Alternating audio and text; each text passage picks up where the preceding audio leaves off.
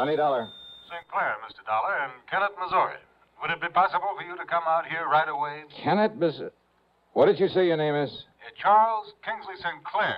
I'm... Oh, yeah, with Providential Assurance Company. Yes, that's right. Yeah, now, wait a minute. I thought you were leaving the company. Dollar. If you're such a gentleman, you just couldn't stand doing business with the poor, wretched clients you inherited. Mr. Dollar, I am a changed man. Well, good for you. It is true that some of the people that I've been sent down here to deal with, well, I consider them nothing more than poor white trash, ignorant, illiterate. Well, I'll say this for them. They sure know how to make some pretty powerful moonshine. Right, very true. Yeah, if one of those characters hadn't poured some of that white mule down my gullet, I doubt if I'd have been crazy enough to go out after that killer. But thanks to you, Dade Wupperman was indicted, tried, found guilty, and has been incarcerated. Yeah, that was the one, Dade Wupperman. Unfortunately, Mr. Dollar, Dade has a brother.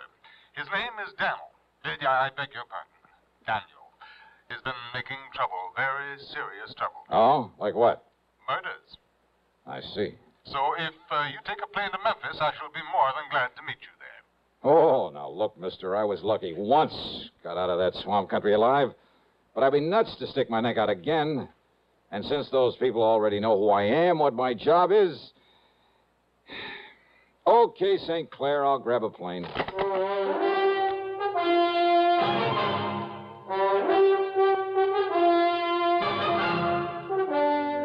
CBS Radio brings you Bob Bailey in the exciting adventures of the man with the action-packed expense account, America's fabulous freelance insurance investigator. Yours truly, Johnny Dollar.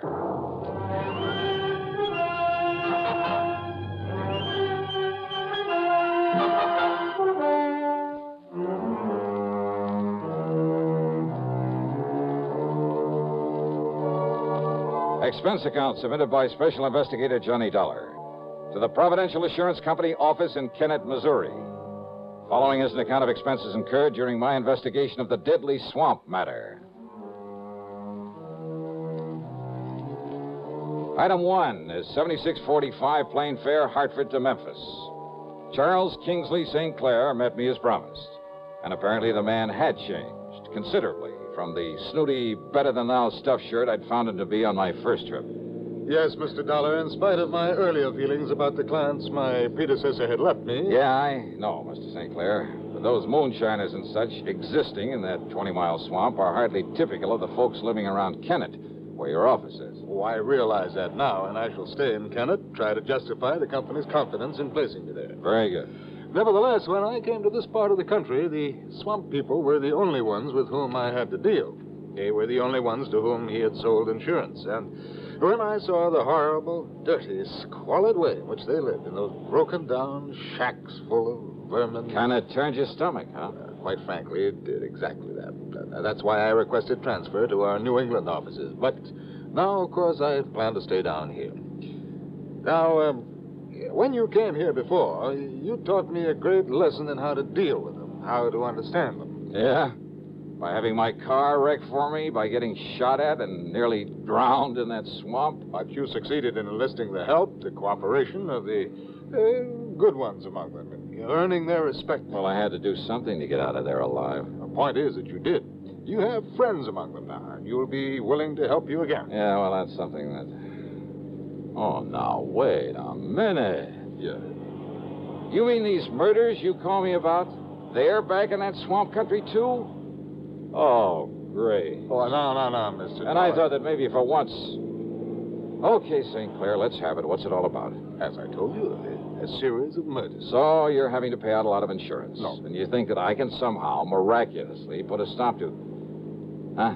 Did I hear you say no somewhere along the line? Oh, the victims of these murders have, they've been, relatives of some of my clients. Up in the swamp country? Up in the swamp country. Well? Clients whom you know, whom you met when you were here before. Go on. And thanks to you and what you did for them, they regard the company, and therefore me, and you, as a kind of, as a protective agency. A protection for them, with only their best interests at heart. That sort of thing is very good for the company. Yeah. Shall we stop for some lunch? Yeah, sure, go ahead. Stop if you like. But if you think you can talk me into meddling into these murders when it's a job for the law... But it's not for the law.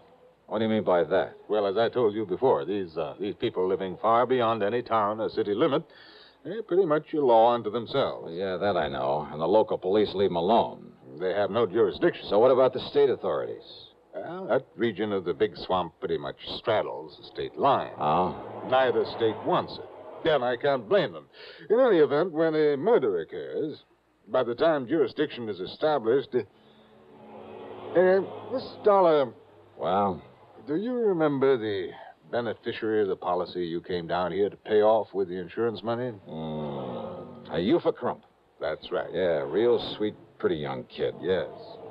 St. Clair, I'll never forget the look in her eyes, the almost childish, unabashed gratitude when I gave her that money.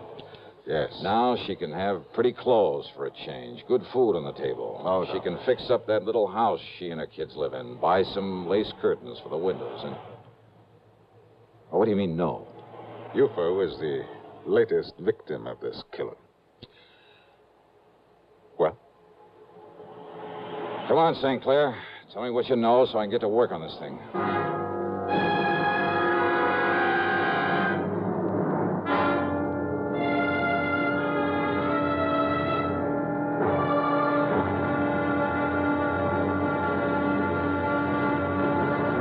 Next time you refresh, enjoy a frosty, ice-cold Pepsi-Cola. Sociability, Charlie. All right, Kay, how's this? Pepsi is light, refreshes without filling. You like to refresh? Have a Pepsi right now. Well, offer it to everybody, Charlie. I will. Enjoy Pepsi at the fountain. It's delicious at home, too. Have one at lunch or with a snack. Charlie. At the beach or at dinner. Wherever you go, Pepsi is there. It's here, too, in our Be Sociable song. Be sociable, look smart, keep up to date with Pepsi. Drink light, refreshing Pepsi. Stay young and fair and debonair. Be sociable, have a Pepsi. For the weekend, have plenty of Pepsi around. Pick up an extra carton today. CK, I'm sociable. With Pepsi, everyone is. And now, Act Two of yours truly, Johnny Dollar.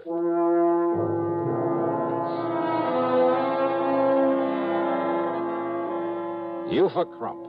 Yeah, what a name. But that cute, intelligent little girl, really out of place in the swamp country. Well, regardless of how you or I or the law might feel about it, her inheriting that moonshine still, when her husband was killed a while back, had meant something to provide for both her and her children. Then the insurance she received on top of it. And she planned to marry Cass Dingle, the character who'd befriended me, who'd helped me run down her husband's killer. Cass, who was going to leave this desolate country, get out in the world and make an honest living for her. Yeah, but it was Cass who'd sacrificed his life out there in the swamp in order to save mine. No, Mr. Dollar. What? Cass Dingle is still alive. But I myself saw Dade Wupperman shoot him in the back. Eufa somehow nursed him back to health. They were married according to whatever rites the swamp people observe, and they were very happy. And then she was murdered. Yes, and it was Cass who asked me to call on you again. And since you know him, you know these people. Okay, stop wasting time, St. Clair. Get me on up to Kennett where I can rent a car and get on this thing. Now, if you'll drop me at my office, I'll be more than glad to let you have this one. But about some lunch. Lunch? Forget it. Let's get going. Item 2, 470 for a tank full of gas there in Kennett. And I headed west a few miles, then due north into the swamp country. Well, as I said before, the 20-mile swamp is one of the most dismal, uninviting places I've ever seen. The road, after a while, wasn't even a road, just a set of muddy wagon tracks. More than once, driving slowly and carefully along, I held my breath, hoping St. Clair's car wouldn't bog down in some mud hole. I passed a couple of shacks, falling apart and apparently vacant. But the distinctive smell of moonshine whiskey in the air told me otherwise, that a still was in full operation. If Cass Dingle had married Eufa, he'd gone to her place to live, so I headed that way. But a mile or so before I got there, edging the car around a thicket of wild blackberries, I had learned the last time I was here that when somebody starts shooting, the only thing to do is stop whatever you're in, whatever you're doing. So I did, fast. I ducked down under the wheel on the floorboards, and I pulled out my gun, and I waited.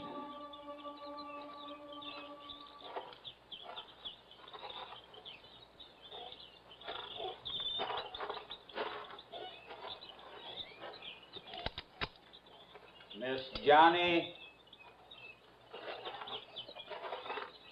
That you, Miss Johnny? Who are you? It's Cass, Miss Johnny. Cass Dingle. Oh. Good. Only what was the idea of pulling off a couple of shots? Howdy, Miss Johnny. I'm glad you come, sir. Yeah, I knew maybe a shot would make you stop the car, Miss Johnny. And that way you wouldn't go on up to the house in the still. Yeah, well, that's where I was headed, to look for you. It's much better you hide this car back in my old cabin. You remember where it is? Little turnoff right up ahead, isn't it? Yes, sir. Now, you do that, and I'll cut through the swamp and meeting you there. Sure, whatever you say. I'll meeting you there. I should have got there in 5 or 6 minutes at the most. The car bogged down in a sticky black mud hole. By the time I pulled enough twigs and branches under the wheels to get traction, make the turnoff, and pull up in front of his place, more than half an hour had passed. Because of his shortcut through the woods and the swamp, I'd expected to find Cass out in front waiting for me. But he wasn't, though the door of his cabin was ajar.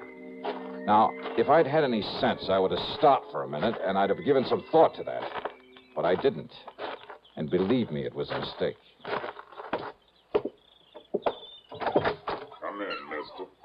Come right in. In the dark, windowless cabin, I could see Cass Dingle on a bunk at the far end, tightly bound with ropes and rawhide, looking at me helplessly. I said come in. And standing in front of me was the biggest, most ugly man I've ever seen. 250 pounds at the least, built like a gorilla. His face was covered with coarse black stubble. His long hair straggled down into the back of the collar of his dirty shirt. Aimed at my chest was an ancient rifle with a bore almost big enough for a shotgun. That's better, mister. Now, Peter, Luke, John. 3 specters came forward out of the shadows. Smaller men, also dirty, unshaven, looking no less menacing than the man in front of me. Each of them had a rifle.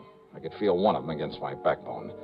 Now, listen, I took a course once from the FBI on the proper procedure for disarming a man who has a gun in your back. But they forgot to tell me what to do about 4 of them. So I raised my hands up over my head. That's right, Mr. Johnny. Now, you just keep them hands right up straight.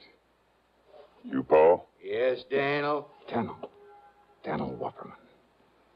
All right now, Paul. You taking Mr. Johnny's gun away from him. Yes, now will, Daniel. Yes, you taking it away from him, Paul. I gotten it, Daniel. Ooh-wee, hitting's a real pretty one. That's right, Paul. So you holding on to it real careful. So and I won't damage it none. While and I kill him.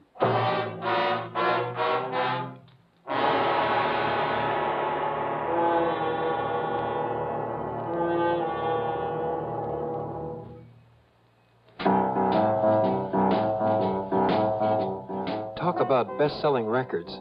Here's a familiar tune about America's best-selling filter cigarette, Winston.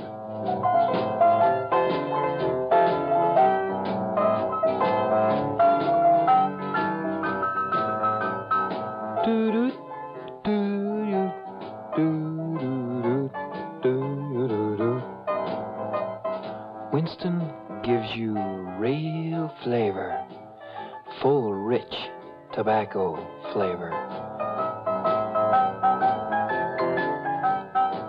And you know, that's because only Winston has filter blend up front. Choice, flavorful tobaccos, specially selected and specially processed for filter smoking. No wonder Winston tastes good, like a cigarette should. Smoke Winston. And now, Act 3 of yours truly, Johnny Dollar and the Deadly Swamp Matter.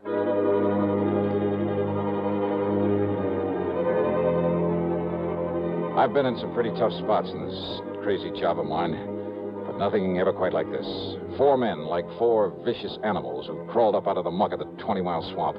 Armed with ancient rifles, I was sure they knew how to use and use well. For a man living and moonshining in his godforsaken country depended on his gun for survival. Survival.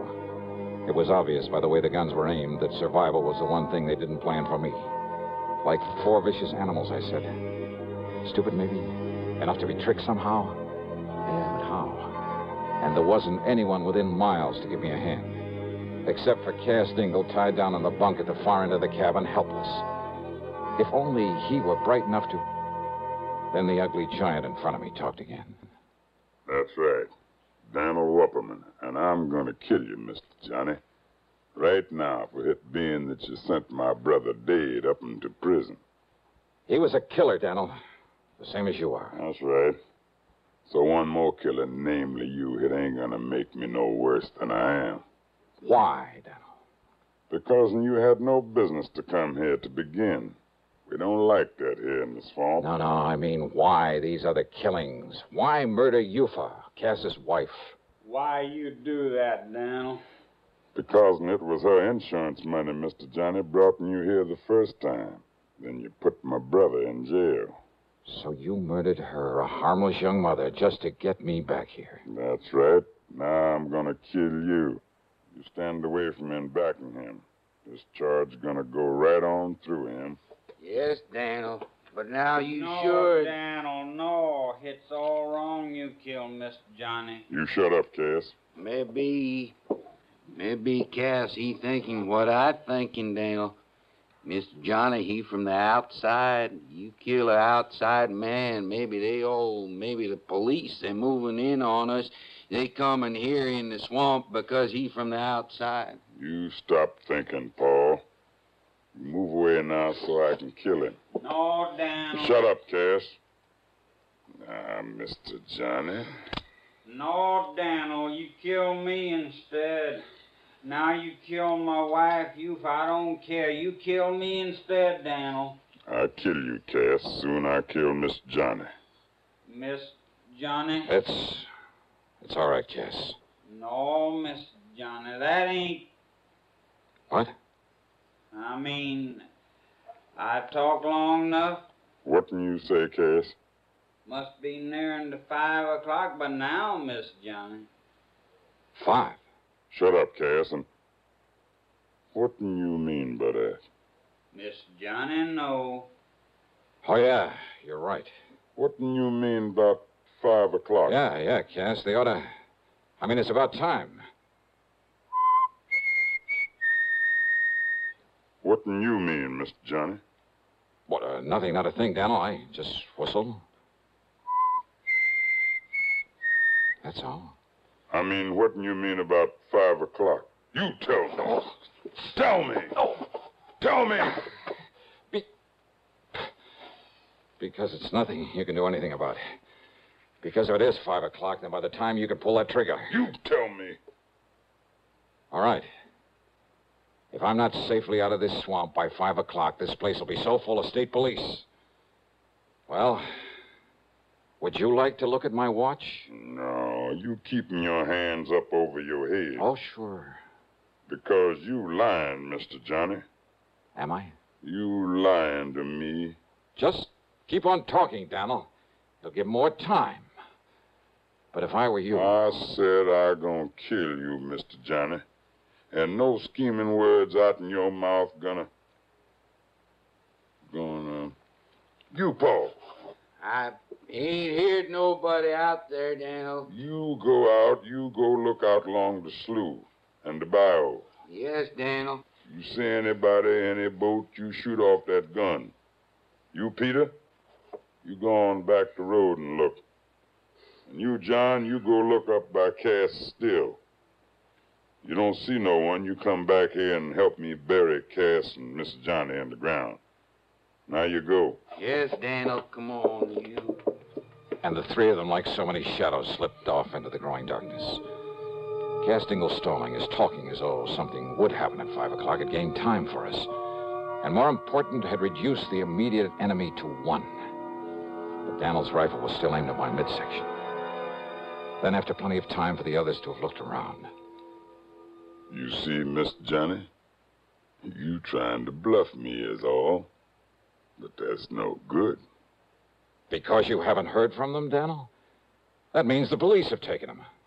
Without them getting off a shot? No, Miss Johnny.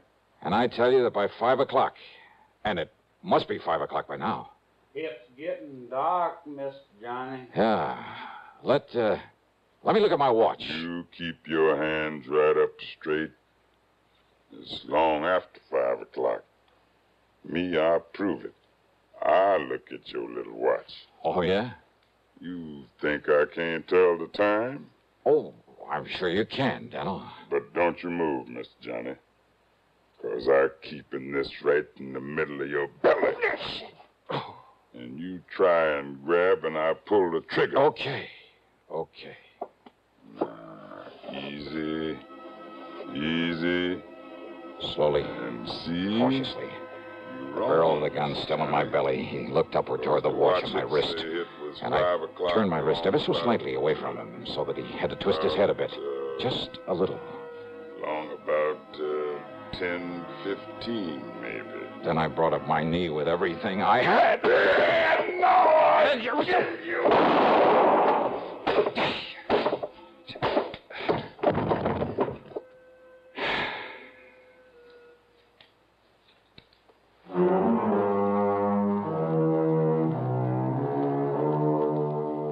I knew the sound of the gunshot would bring the others back to the cabin. After all, they certainly hadn't found any sign of those mythical state police out there. So after setting Cass free, I lay down just inside the door looking very dead. And then when Paul and John and Peter came in one at a time, Cass, who was standing back at the door, quietly and carefully took care of them with the help of the butt of Daniel's gun. So now 4 more of the swampers have left that region to spend a long, long time behind the bars. Expense account total, including the trip back to Hartford, $161.60. Yours truly, Johnny Dollar.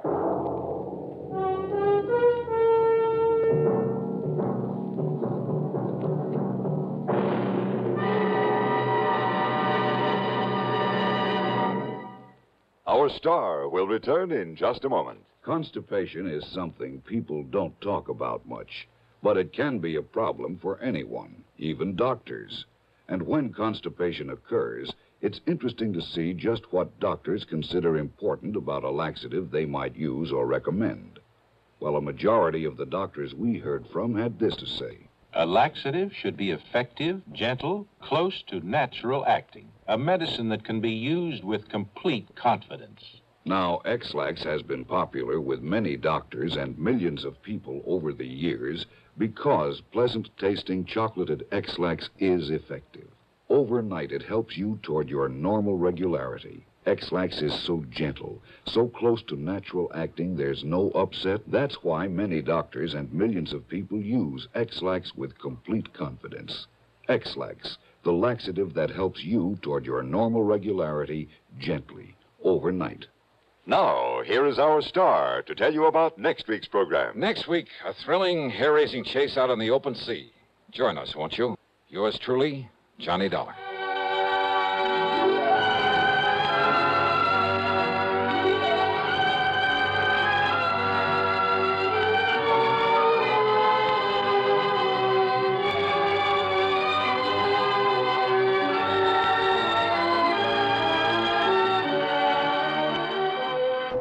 Truly, Johnny Dollar, starring Bob Bailey, originates in Hollywood and is written, produced, and directed by Jack Johnstone.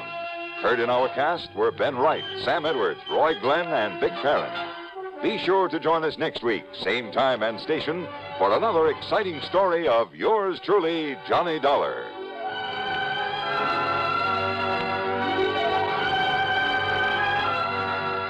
This is Hugh Douglas speaking. Another gripping drama of suspense, next on the CBS Radio Network. Who was the first to conquer space? It's incontrovertible that the first to conquer living space is the Castro convertible, who conquers space with fine design, who saves you money all the time, who tops in the convertible line. Castro convertibles. If you'd like furniture that combines beauty, comfort, and utility at an amazingly low price, then the place for you to go is Castro. At Castro, Route 9, a half mile south of the Latham Circle, you'll see the world's largest and most beautiful display of convertible furniture. There are hundreds of exquisite sofas, love seats, and sectionals, ranging from early American and French provincial to ultra-modern. Each converts to the most comfortable bed, and each is priced amazingly low because Castro is America's largest manufacturer of convertible furniture, selling direct to you.